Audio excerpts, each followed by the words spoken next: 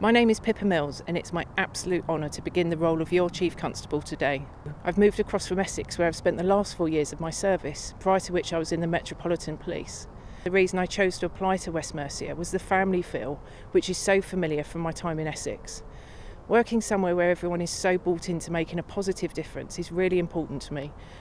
We're here to keep people safe and to work with partners to solve problems in our communities, to reduce and prevent crime and harm.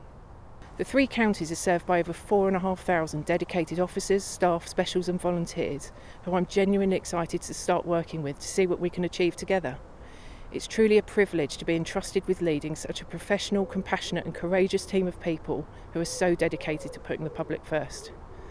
Really important to me is that our communities know their local police, that they feel a sense of ownership of West Mercia Police and have genuine trust and confidence that we'll be there when they need us.